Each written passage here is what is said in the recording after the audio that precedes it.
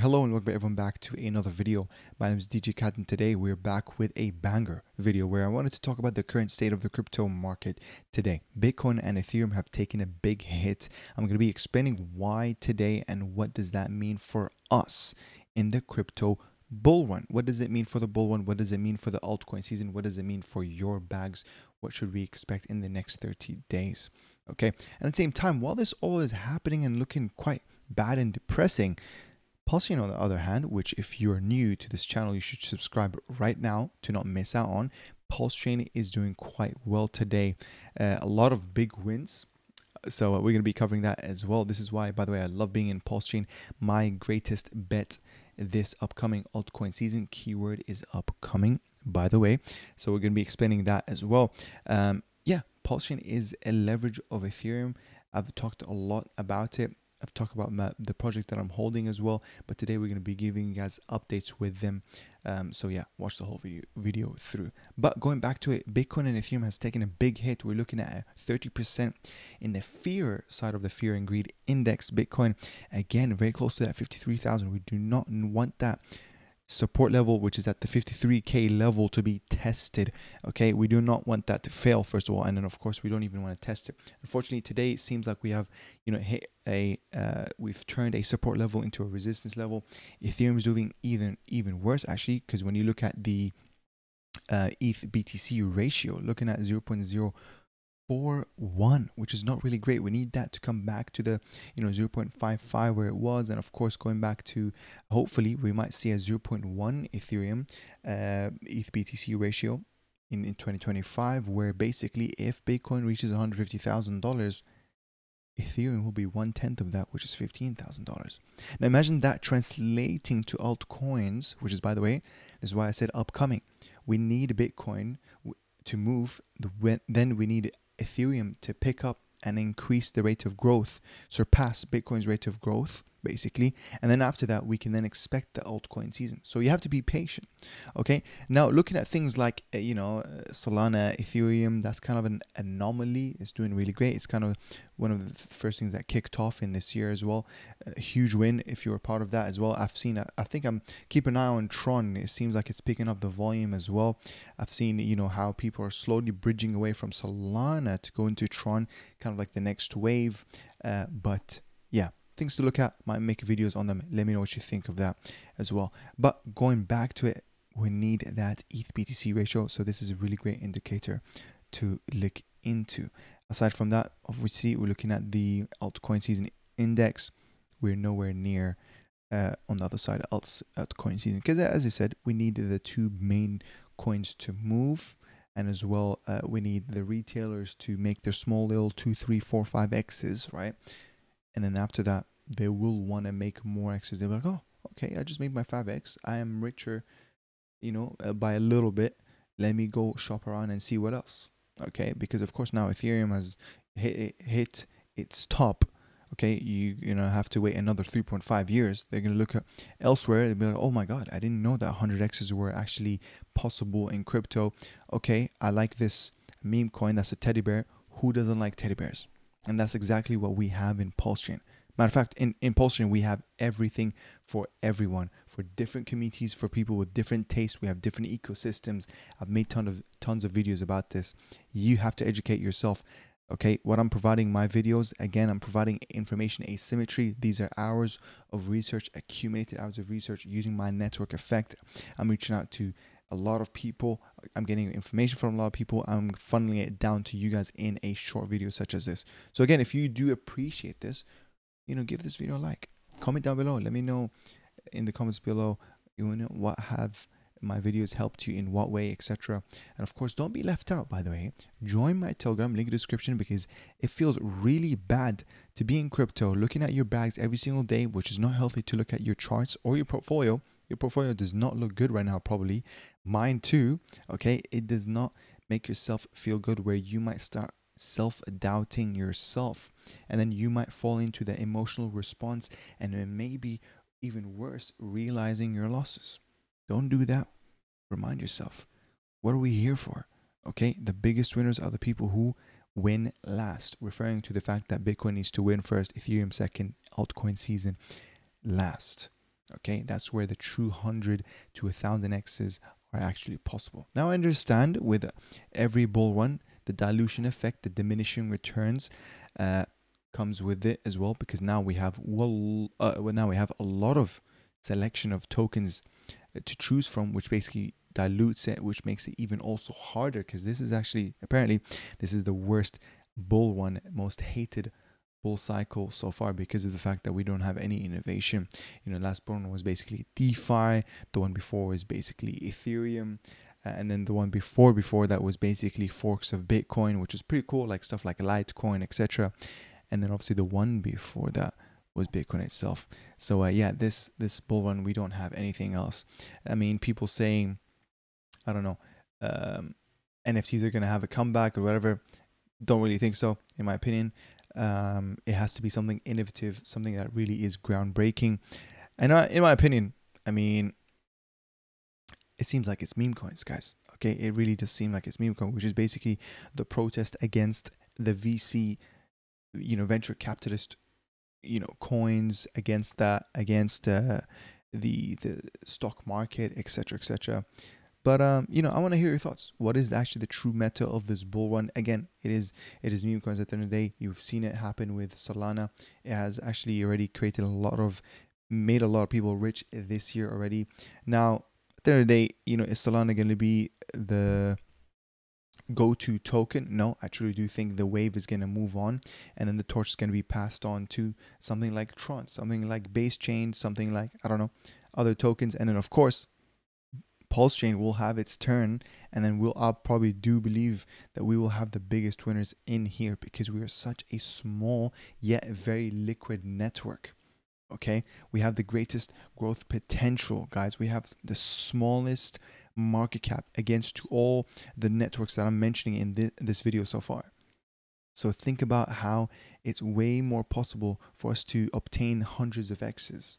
Okay, so think about that. You know, you have to think about it in a way where it's like, okay, you have to look into ratios, and then you have to look into what is a leverage over the leverage of a leverage, which is what? Pulsechain. Pulsechain is a leverage of Ethereum, which is a leverage of Bitcoin. Okay, so keep that in mind. Anyways, going back to it, looking at Pulsechain today, you know, 10.7 million. Again, nothing too extraordinary in terms of the volume, but it is a big winner today, specifically in the ATROPA ecosystem. Shout out to the ATROPA ecosystem. You know, tokens like BFF. This is to do with the dysnomia affection. Again, due to dysnomia. Die Hard is part of the rewarder ecosystem, gives you rewards in PDAI. Shout out to them. I got airdropped by them as well. Teddy Bear, the #1 meme coin, undeniable, undisputable, unarguable. Okay, meme coin of the network, Teddy Bear. Okay, you can understand it, you love it, you want to be part of it, whether if it's an investment or just because you want to be part of the community. Just by reading the word, it takes you a split second to understand it, and that's actually the psychological checks for a meme coin that it needs to check for a lot of people to adopt it. Same thing with Pika. Shout out to Pika, by the way. This is a CTO, community takeover token, and then we have others down here as well. PLUC, shout out to PLC. I might make an update video on them with their latest alpha. We will see. I might even do an interview with you know, the representatives behind PLUC. So yeah, super smart people, by the way. Very smart, talented people in there. But yeah, going back to it again, do remember, join my Telegram link in the description.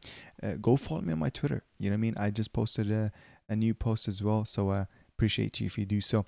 Aside from that, what I'm going to be doing, by the way, after this video, I'm going to be watching a full code review of Pulsechain deployment. Sorry, this is from Maria, guys. This is literally his YouTube channel that not a lot of people know about. Look at that, 478 subscribers. I'm going to try to remember to put that video in the description, because I'm trying to learn Solidity. I am a software engineer in my 9-to-5 job, by the way, but I'm not really a Web3 developer or a Solidity, but I really do want to get into this, so expect videos on that soon as well. Okay, because you know, one of the best ways, by the way, I've already said this, when it's markets where it's bloody, and how can you make money? You can make money in my favorite way, which is actually in a passive income way through farms.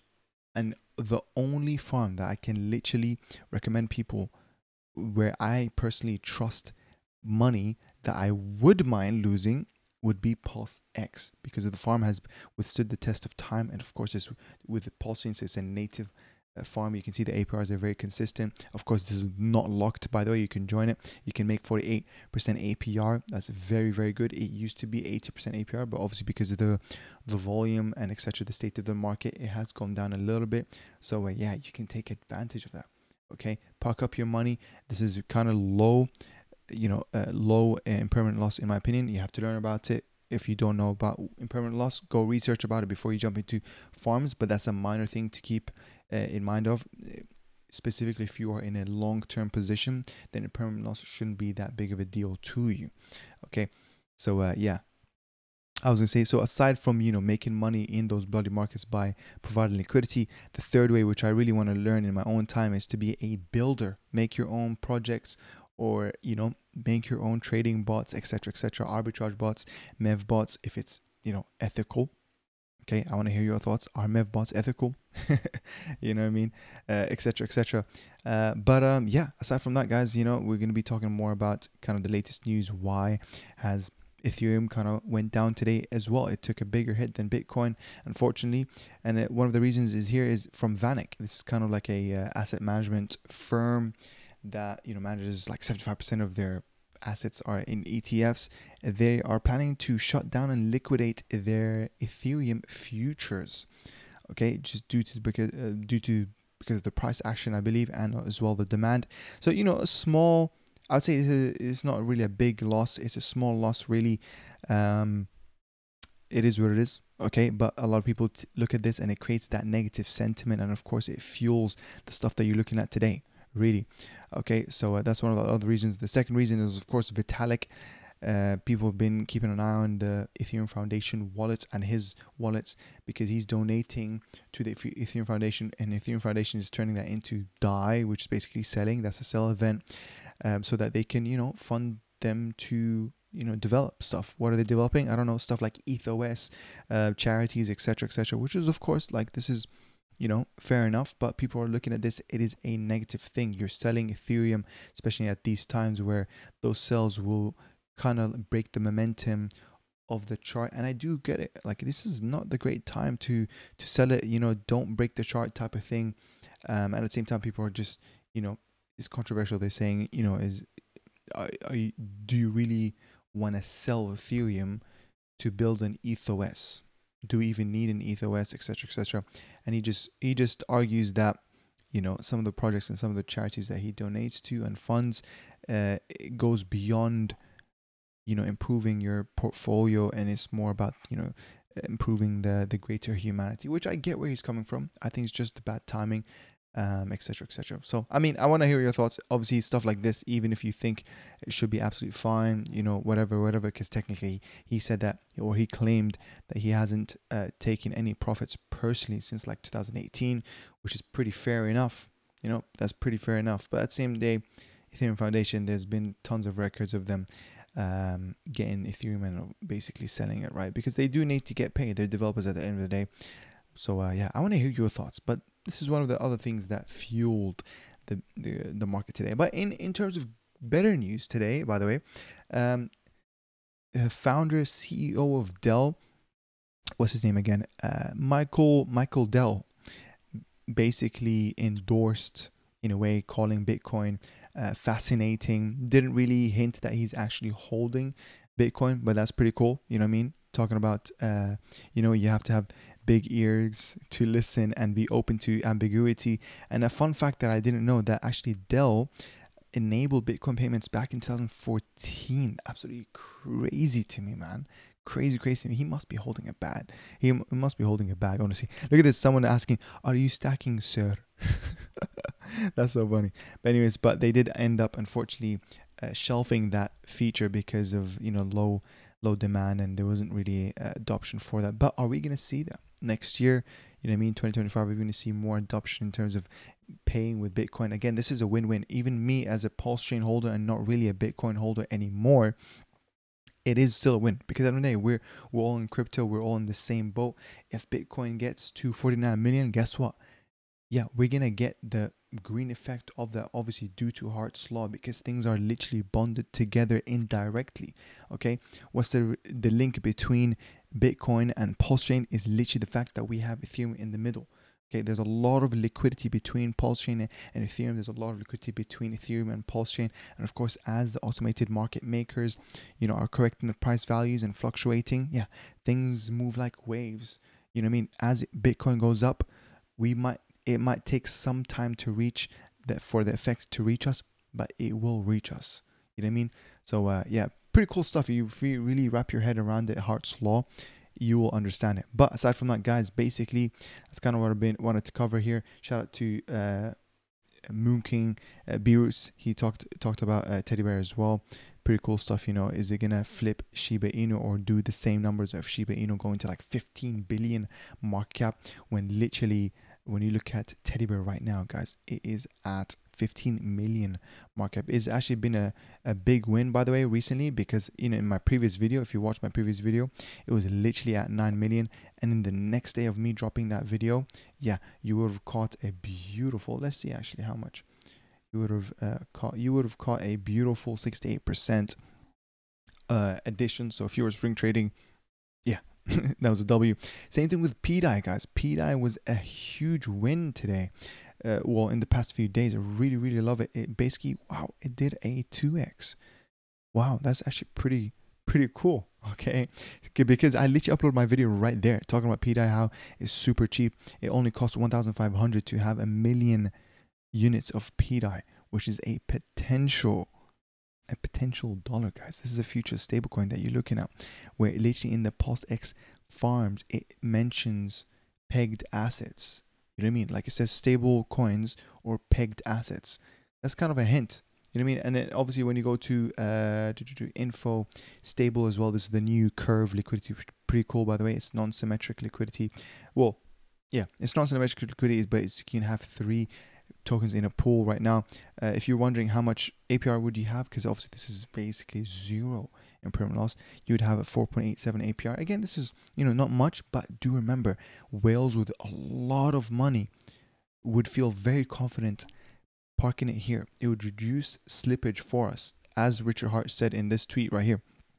What is the new PulseX protocol? Kick ass. Left side has stable swap off and 0.8% slippage. Right side has it on and 0.51% slippage. That's a 36% less slippage, and that's with quite little liquidity, which is basically, I think, 250k in liquidity, by the way. So I'm gonna try to slowly park up money there, because that's called passive income, guys. You know what I mean? Passive income with different levels of risks. That's amazing. That's the true key to success in real life, is to have different passive incomes. Don't rely on just one stream of income. So yeah. Anyways, guys, listen, I'm very sleepy. I'm going to end the video there. I just wanted to talk about as well things to keep an eye on, because I did talk about, the current state of the crypto market. How is it looking like? Okay, it is looking obviously very negative sentiment right now. Sentiments do fade away, but thing to look out for is the next upcoming FOMC, Federal Open Market Committee meeting, okay, which is in September 17th to 18th. That is something to look forward to, and to be careful around. Be cautious, because that meeting could come out to be fueling even more negative sentiments, which will just delay and impede things.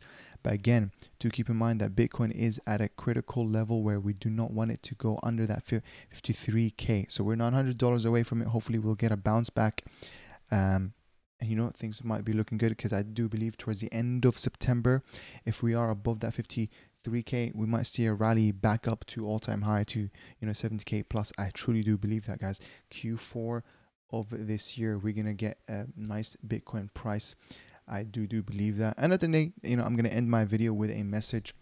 You have to believe in something. Okay, at the end of the day, you have to believe in something. I believe in EHEX. I believe in PHEX. Even when the experts in the crypto world have, labeled it as a failure, labeled it as a scam, etc., talking about Richard Hart being a scam, I literally, the more I research about Richard Hart, the more I know that he is not a scammer. You will see that the type of guy that he is. Look, I even made this tweet right here. If we scroll down, by the way, shout out, well, I'm shouting out myself. I was going to say, shout out to my recent tweet. But this one right here, look at this. This used to be Hex, guys. It used to be in the top 10 CMC. And then I was just writing here when I edited it, founder fighting for our freedom compared to the others that are in the list. You know, the team is facing a lot of lawsuits. The founder does not hold any. Market Maker is in prison. The founder is in prison. And then here, the founder is missing Satoshi, where literally there was a tweet of Richard Hart where he literally called Satoshi a B word for, you know, being a coward, etc. And here, Ethereum, the founder is out chasing girls while the team is selling Ethereum. So yeah, it feels good to be in Pulsechain. You know what I mean? Like knowing that the sacrifice funds are not going towards, you know, KOLs, you know, being disingenuous and then selling in behind people's backs. Nah, I like the fact that we have our sacrifice funds long in Ethereum, doing its thing. We're being very patient. You know what I mean? Like, it feels great, guys. It actually feels great. And, you know, surround yourself with the right people, and then you'll realize. Okay, you will realize at the end of the day, if your friends are selling musk, you will smell like musk as well. So keep that in mind. Okay, I'm gonna end the video there. Join my Telegram link description. That's my final message. If of course you want to support me, there's multiple ways you can support my channel. Becoming a YouTube member, you know, buying me coffee to keep me awake at these times. I'll catch you guys later and take care.